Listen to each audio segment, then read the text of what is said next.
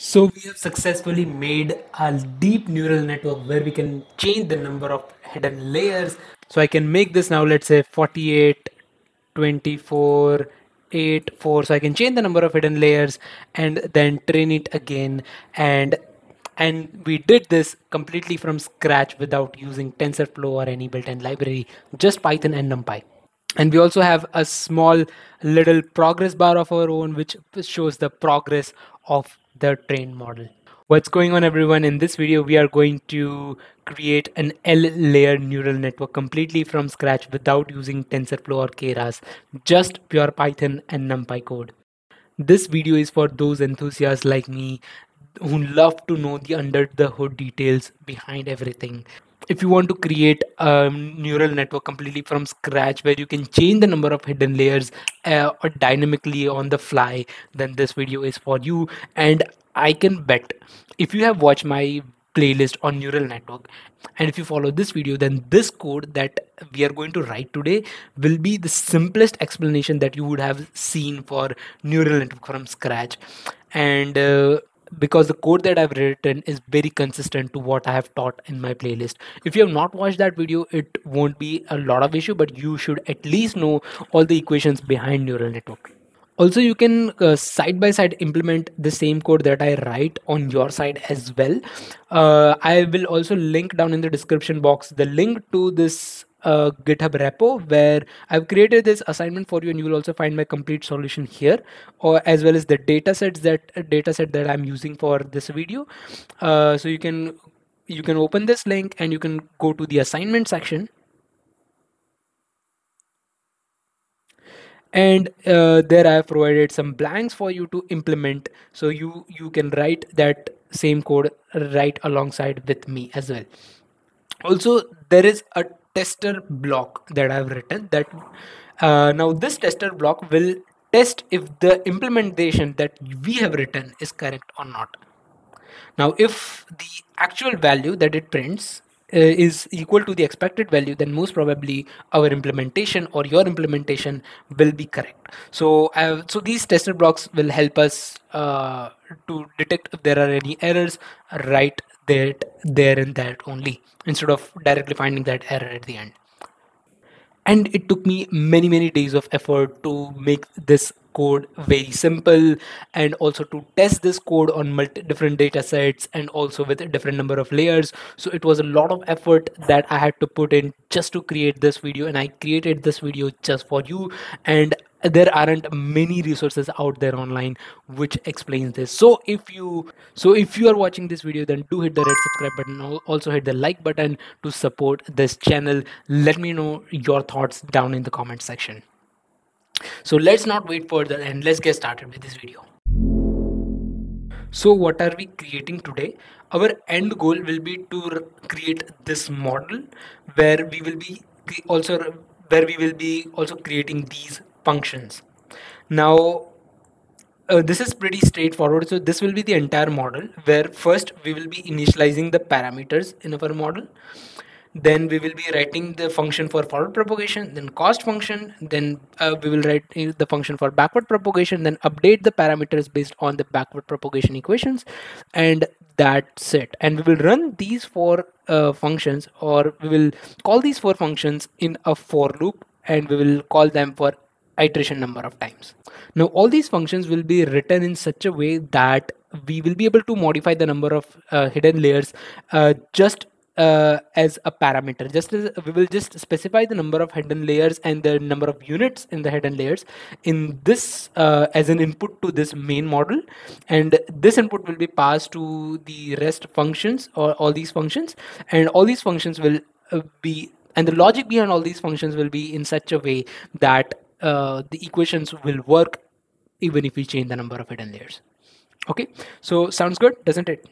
Now let's take a brief look at the dataset. I have used a CATS dataset. Now this dataset that I've used, and I've also provided its link in that GitHub repo. So this is a binary classification dataset, which means that the output categories are two, and the categories are cat versus not cat. In some pictures there are cats, and in the other pictures there are no cats. So that's what we are classifying, if there is a cat present in the picture or not. I took this dataset from Andrew Ng's deep learning Coursera course, and we can visualize this dataset. For example, this is a picture of a cat, and if I run this cell again, there's a picture of a not cat, and this is again a picture of a cat. So that's how our dataset is. So what I've skipped, so I've already imported some libraries that we require. I have already imported our data set, and I've already implemented the activation functions. So if you have watched my previous video where I created a neural network from scratch with only one single hidden layer, where you were where the number of hidden layers were fixed, then I had already written all these functions, activation functions, and I had showed how all this work in that video. Then in that video, I have already written these activation functions, and I had explained it before. So if you can also watch that video if you haven't already. I will link down the entire neural network playlist and that video down in the description box, or you can also find it by clicking on the upper I button. So I'm skipping this just to save some time, because the main motive of this video is to write the code where we can change the number of hidden layers.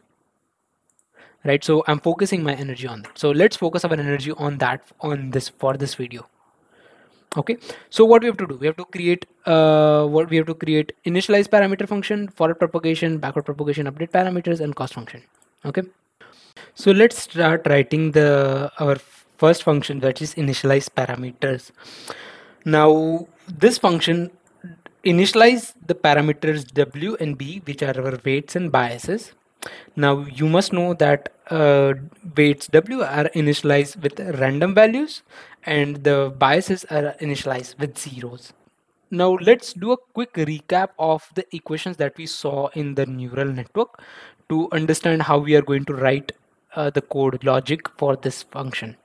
So just to simplify things, we are going to consider an example of three-layered neural network. And from three-layered neural network, I mean, I'm not considering the input layer. So whenever I use L-layer neural network, which means that those are L layers, and I'm not considering the input layer in it. Okay, so if we consider this as an example, then our what will be the shape of w and b, right? So the shape of w will be equal to the number of neurons in the next layer, comma, the number of neurons in the previous layer. So for example, if you see the shape of w2, it's equal to n2 comma n1. So number of neurons in the next layer and number of neurons in the previous layer.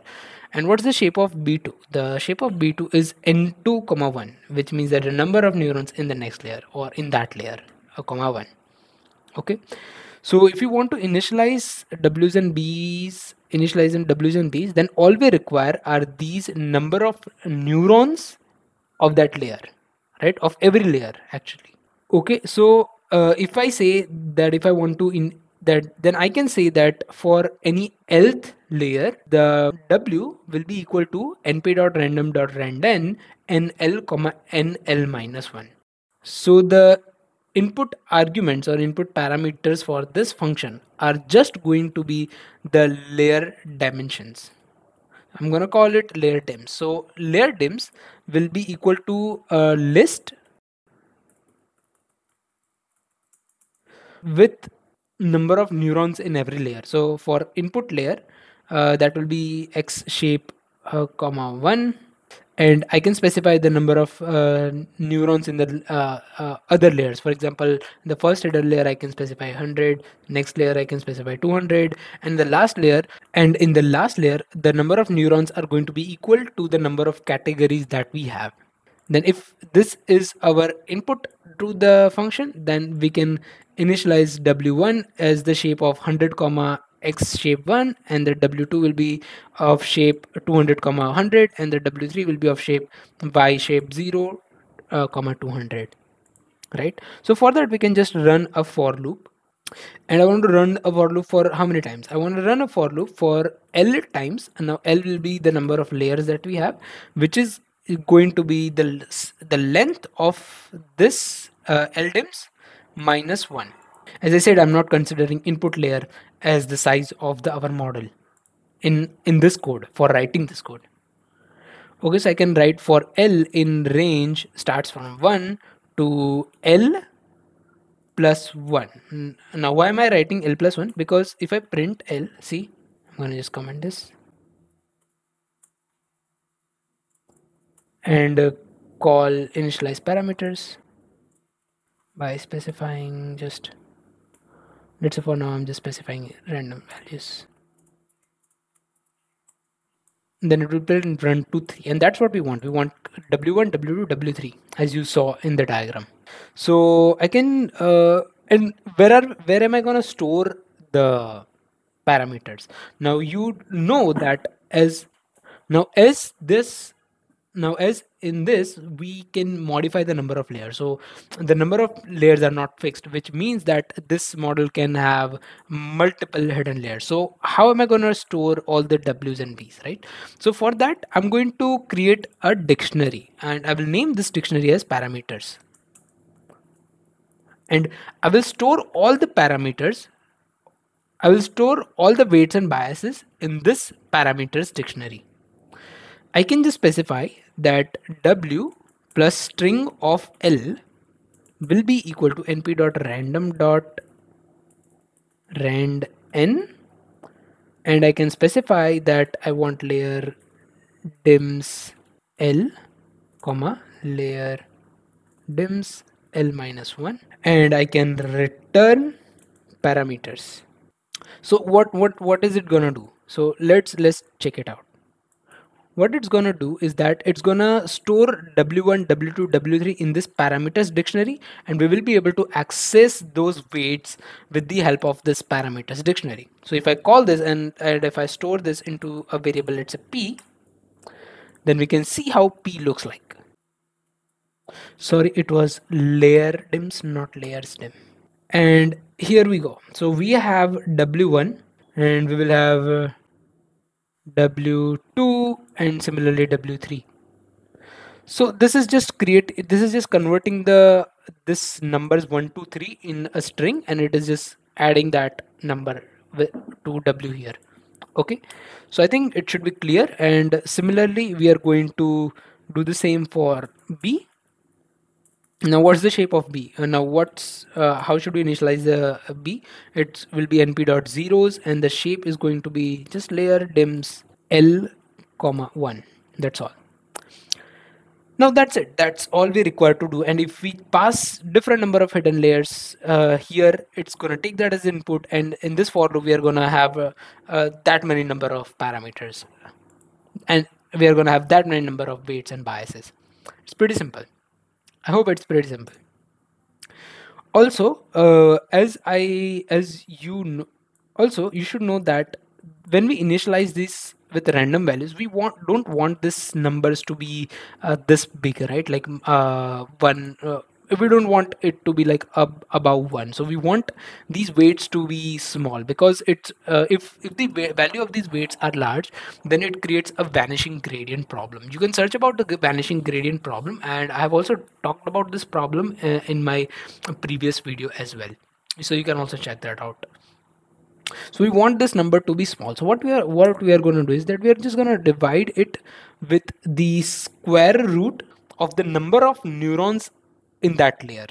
Okay, for example, if there are 100 neurons in the lth layer, small lth layer, then we are going to divide this weights with that many number of neurons. So for example, w1 will be divided with the square root of 10, w2 will be divided with square root of 100, w3 will be divided with square root of 200.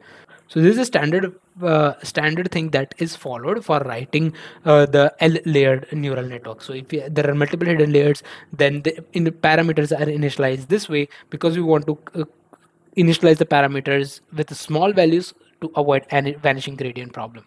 And that's it. We are done with this function, and we are gonna just leave this as it is. We are gonna I'm gonna remove this, and we are gonna check if we are going to check this if this implementation is correct or not by running this tester block. So this is a tester block which tells that the expected value should be like this, and the expected value is as expected, so we have not made any error so far. We are good with this function. Great. So great work with initializing parameters. We have to do the same for forward propagation. Now again, let's do a quick recap, not repack, recap of forward propagation. So for this model example that we took, the equations for forward propagation will be given by this. I had already explained that in my neural network playlist.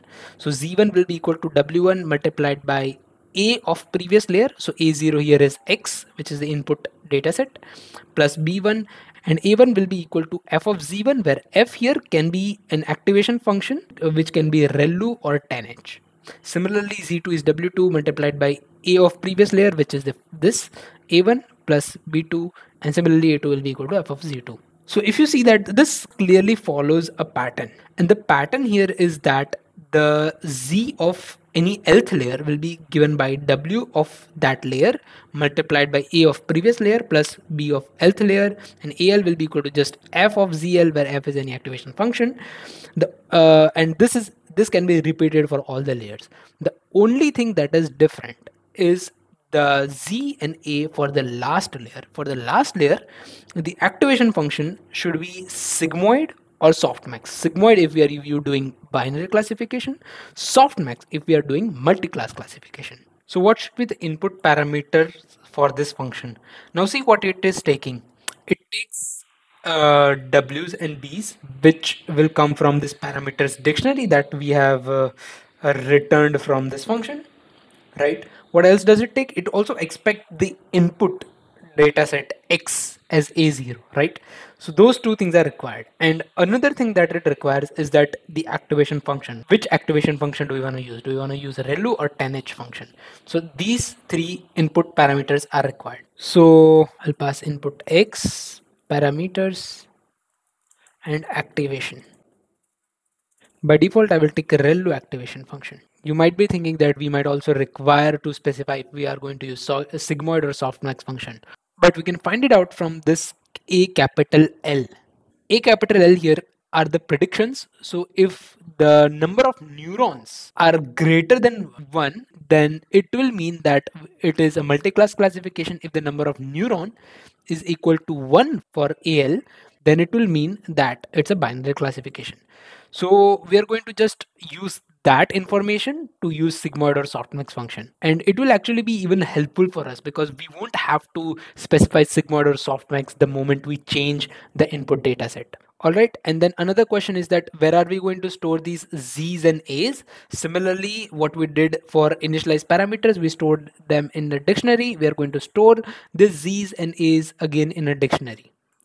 I will name this as forward cache dictionary, and I will store all the Z's and A's for every layer in that dictionary. The first thing that I'm going to store here is the forward cache A0, because A0 we might require this A0 in the future. So I will specify A0 as X. And what do we want to do? We want to run a for loop from we want to run a for loop from 1 to L minus 1. And for the last capital L, we just want to write these equations separately. Okay, pretty simple task. Run a for loop for L in range 1 to L minus 1. So we want to go till L minus 1. So it will be 1 comma L. If you want to see this as an example, then I can write, let's say L is equal to 4, then we want to go from 1 to 3. So we want 1 to 3 to be printed. All right, so if 1 comma 4 prints 1 to 3, so 1 comma L will print 1 to L minus 1. What do we require? We require forward cache Z of that layer. And what's the equation for that layer? W of that layer, A of previous layer, and B of that layer. Okay, it's pretty simple. Just we use parameters, W of that layer,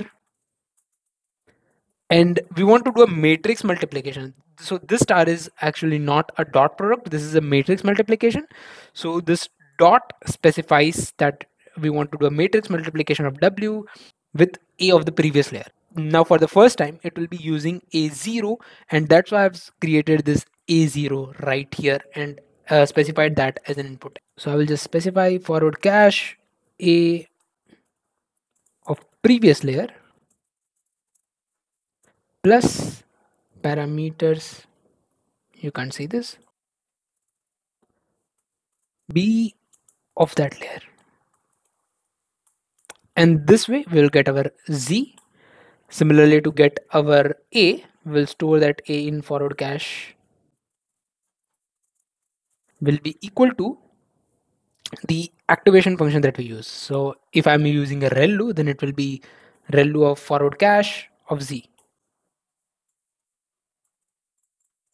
So this will run for 1 to L minus 1, and this will be repeated in a for loop. And for the last layer, we just want to use, and for last layer, we just want to use sigmoid. I will just copy paste this outside the for loop and change this small l to capital L and relu to sigmoid. All right, that's it. Our forward propagation is done. The only thing that we have to add is this activation and sigmoid softmax logic. Right, so this looks exactly as what we saw here.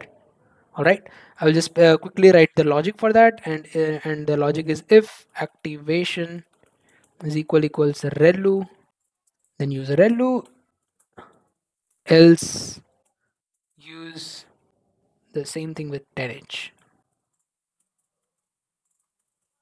Similarly here I will say if the shape of the last ZL, because the shape of ZL and EL is going to be same, so I will ask that if its shape of 0 is equal to 1, then it will mean that there's only one neuron in the output layer, and for that use sigmoid, otherwise use softmax.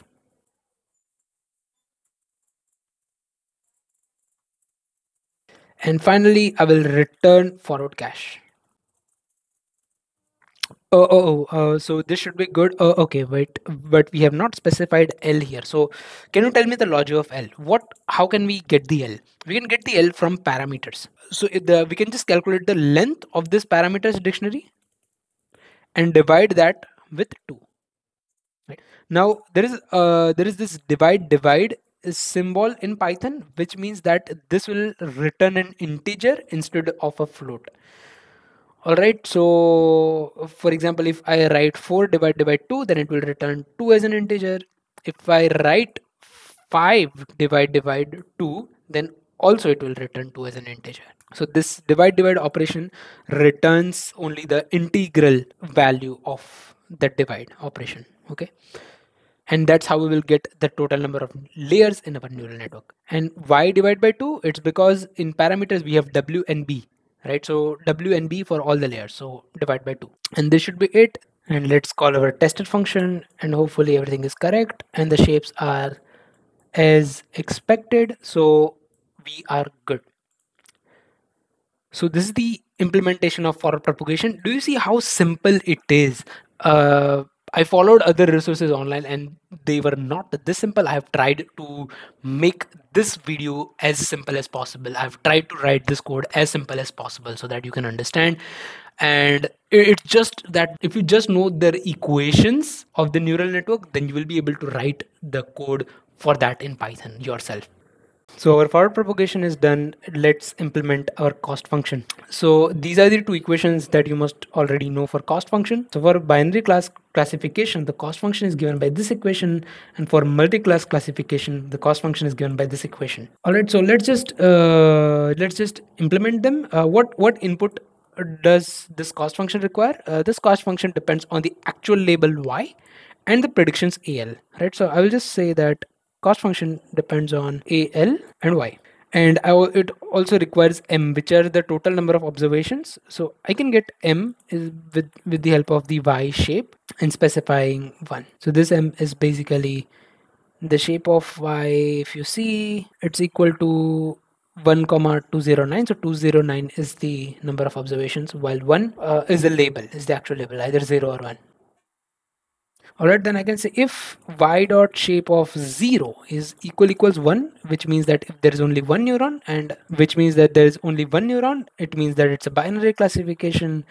And if it's a binary classification, use this cost function. So I will just say that cost in that case will be equal to minus of 1 by m multiplied by np dot sum of y, and this is a element wise multiplication, log of a of l plus 1 minus y multiplied by log of 1 minus of a of l. Super simple. If it's a multi-class classification, then the cost will be equal to minus of 1 by m multiplied by, there are two sums, right? So this sum is a column wise sum, this sum is a row wise sum. So two sums, I will just write again np dot sum. Np dot sum will return the sum of both columns and rows. So both the sums are inside this one sum. So both these summations are inside this one single np dot sum. And here we will just need to write y multiplied by np dot log of a of l. And that's it. All right. I will also write cost equals to np dot squeeze cost. Now, why do we write this? Now, np dot squeeze just squeezes the shape. And now I will show an example. For example, if I return 0 with two square brackets, which means that I'm passing a list inside a list and then one single element, then it just returns a single element. All right. So if multiple lists that it's returning, I just want to make sure that it returns a single value. Our cost is done. Now it's time for the most difficult function. If you can do this, you can do the entire neural network, and that's our backward propagation. Again, let's do a quick recap of the backpropagation. So these are the equations for the backpropagation. Now again, we have to look for a pattern here. What is something that we can use inside a for loop so that we can repeat it for every layer? I think the pattern for dw and db is pretty clear. If you observe this carefully, dw of any layer, let's say lth layer, is equal to 1 by m of dz of that layer and a of previous layer. If I take an example of dw2, then it will be equal to 1 by m matrix multiplication of dz2 with a1 transpose. So for lth layer, dz of the same layer and a of previous layer. Similarly, db is just summation of dz of that layer. All right, now we have to look at the pattern for dz's. Actually, there is a pattern for dz2 and dz1.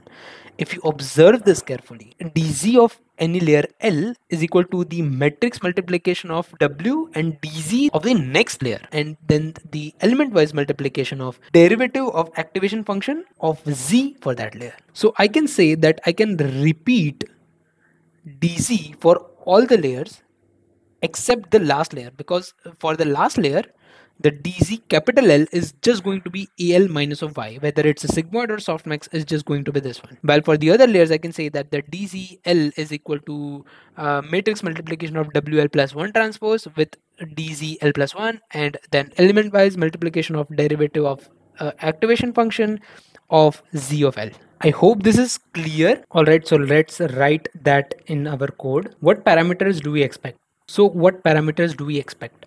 We require AL, we require Y, which is our actual labels. We require ZL, that means we will require our forward cache dictionary. We also require Ws, which means that we will require our parameters dictionary. And we will require which activation function we have used, right? So that's all we require. Let's just take them as parameters.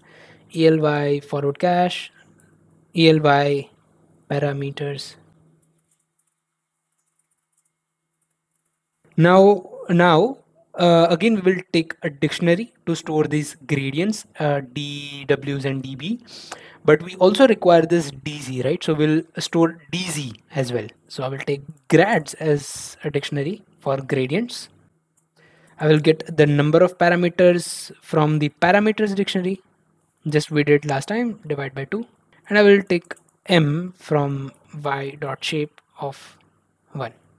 Then gradient of the z of any lth layer will be equal to just al minus y.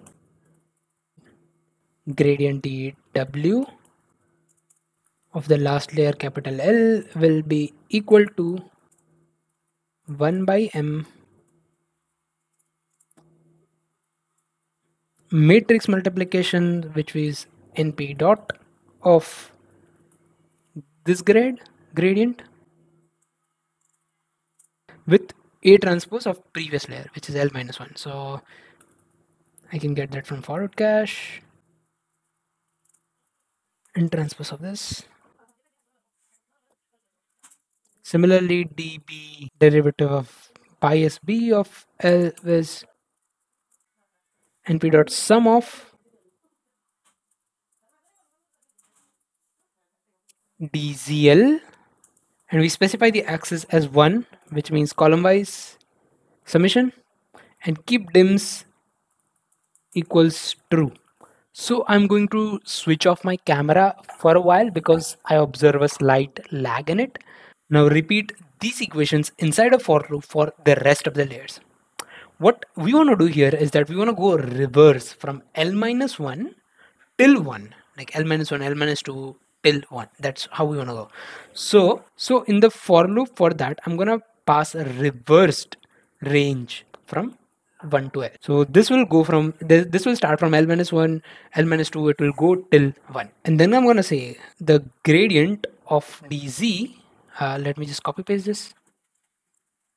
Gradient of z of small l will be equal to matrix multiplication np dot of w of next layer transpose and dz, which is the gradient of dz of next layer plus 1, and then element wise multiplication of derivative of activation function. So that's a derivative of relu. Here I have defined the derivative of relu and derivative of 10h.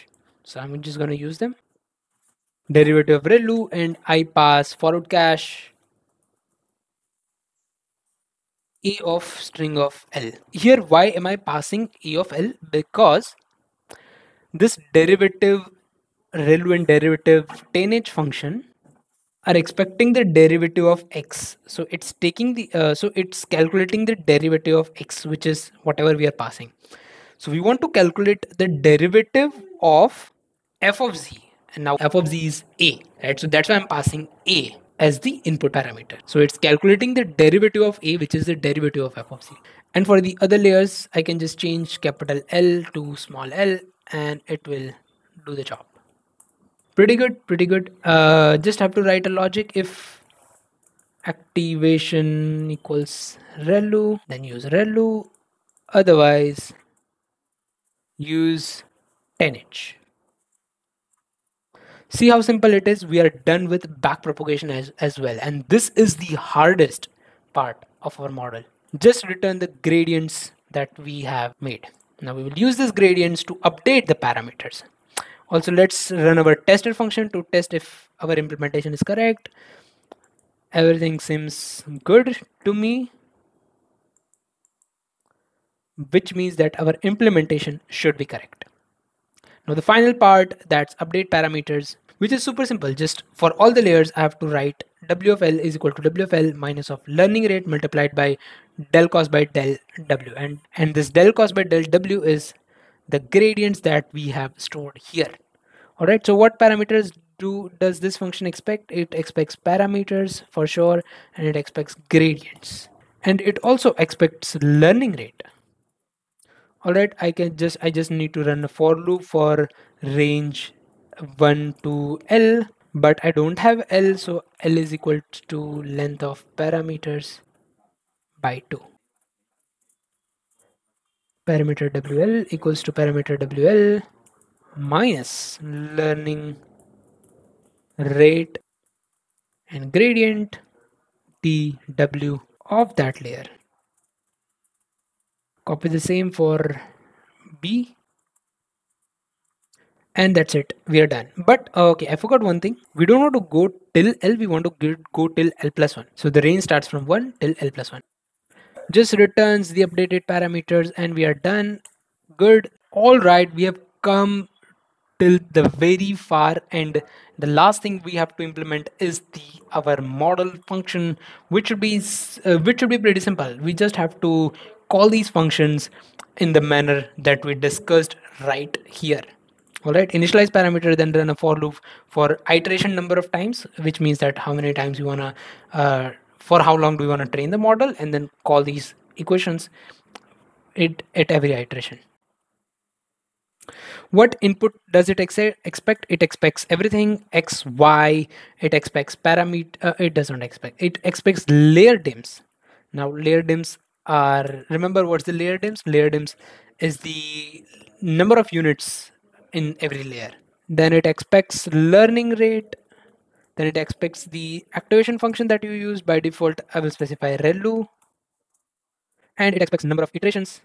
By default, let me keep it 100. Okay. Then I will initialize parameters by just calling that function initialize parameters. I hope I have spelled it correctly. Still, I'm gonna, let me just copy that. Yep. Then run a for loop in range 0 to num iterations. And for every iteration, I'm gonna call forward propagation. Let me just copy paste things from here.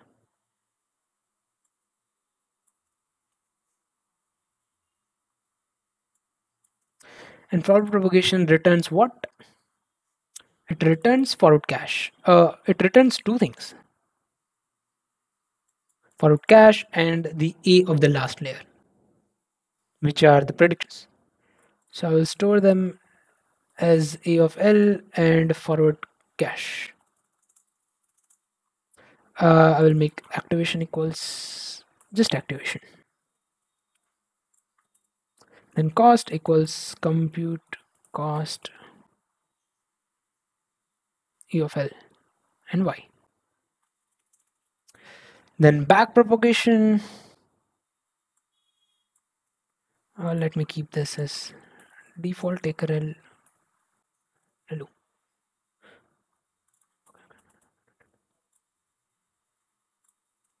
And back propagation returns gradients.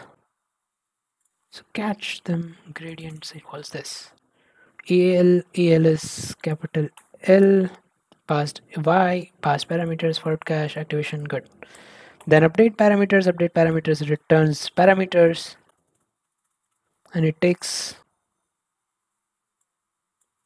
these three things. Good, we are done. We can just return the trained parameters from here. But to see the progress of the model, I'm gonna print the cost for 10 number of times. So I will just say if I percentage of a num iterations by 10 is equals to 0.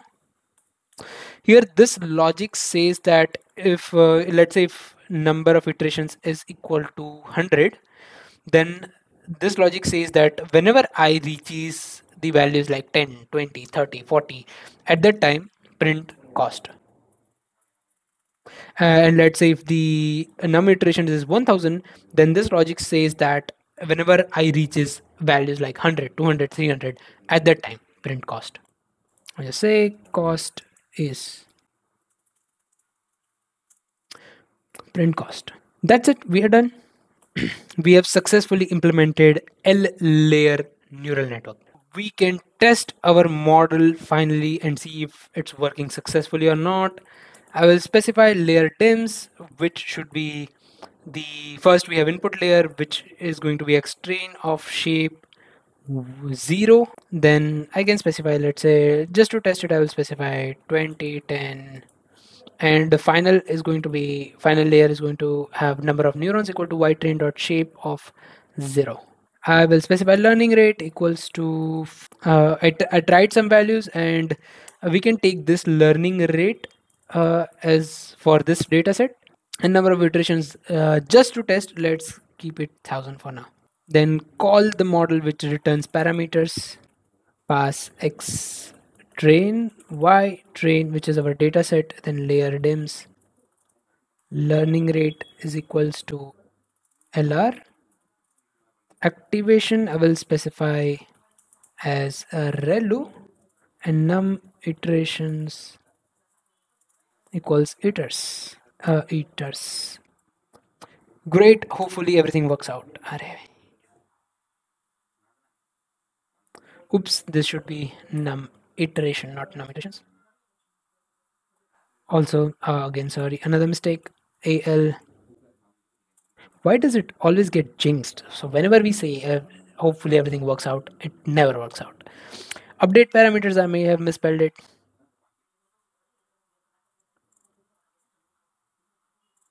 Yep. So many errors. Grads, not grad. Where? Grads here.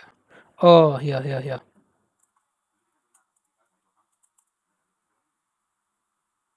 Limitations here. Whew, let's see. Hopefully everything works out. Good. Cost seems decreasing. Yep, it is decreasing. It's pretty well. Everything is great. I can do something cool right here. And what we can do is that do have you ever worked with TensorFlow model? So if you have worked with TensorFlow model, then you would notice that there is a small progress bar that which shows what's the progress for that epoch, and it also shows the accuracy in the training accuracy and the test accuracy right there and then. So we can do something like that of our own as well.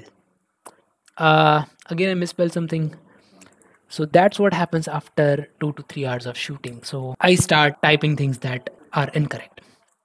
But anyways, so what I mean is that you already know. So what we can do is that we can create a function called accuracy, which will take x, y, and parameters as the input, and the it will calculate the accuracy. For example, if we pass arguments x train and y train here, then it will calculate training accuracy. If we pass x test and y test, then it will calculate test dataset accuracy, right? So to calculate the accuracy, definitely we have to make predictions. So how are we going to make predictions? If the parameters are already trained, then the predictions are this al, right? So all we have to do is call this forward propagation function, which will return al, which are going to our predictions. I will call this as preds, and I don't require forward cache for predictions, so I will just keep this as underscore. And again, I have to write if else statements, that if it's a binary classification, then I have to implement a different logic, else I have to implement a different logic. So if it's a binary classification, you must know that if the value is greater than zero point 0.5, then we classify it as 1. If the value is less than zero point 0.5, then we classify it as 0. So that's what I'm going to do, and this can be done with the help of this thing. So whenever I say preds greater than zero point 0.5, it's gonna return me a true false array. So I will show you an example. Let's say I have one let's say I write some numbers like 1 minus 1 minus 2, and I write greater than 0 and make this as a numpy array. Then it will return true false values. This is one, and oops, one comma. Then this will returns true false value, and I'm just changing the data type of that equals to float. So now true will become 1.0, false will become 0.0, and that's what it's happening here. I'll show you with an example.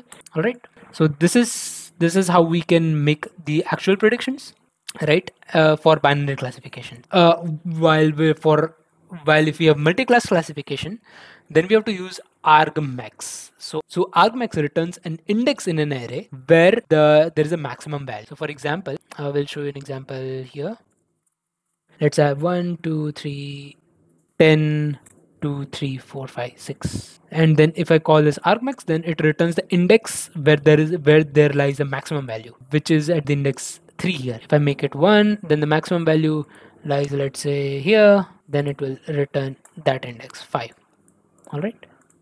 As our preds is going to be a matrix, so I will just also specify x is equals 0. Also, for binary classification, it is also possible that y here is in the form of one hot encoding, so I will also convert y into number, which into a category number. Thus, let's say, so this way the one hot encoded vector will be converted into number, and that number will be that category, that actual category. This should be good. All I have to check is how many times is y equal spread. So for that I can just write np.sum, because this y equal spread is again going to return a true false value if the value of that y is equal to that prediction. I'm using a summation here, so it will sum all the true values. So it will return the number of times we have y equals to predictions out of all the m number of observations. All right, and as you want to calculate accuracy, I will divide this with m, so that will return a accuracy in the form of percentage. I can also round this function. I don't want to return a too long value. So if you are not sure what a round does, then np dot round just basically rounds it to 2 decimal points. If I specify 2, it will round it to 2 decimal points. If I specify 3, it will round it to 3 decimal points. So this should return the accuracy. I will call the accuracy of our model whenever I'm printing cost. I can write that iter is this, cost is this, and train ACC is this, and test accuracy is this, and just pass the values.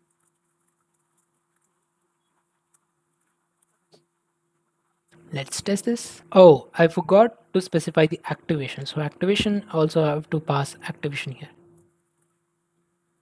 I will pass the same here as well. Hopefully everything's correct. I misspelled this spreads. And yeah, also we have not defined the m. M will be y dot shape 1.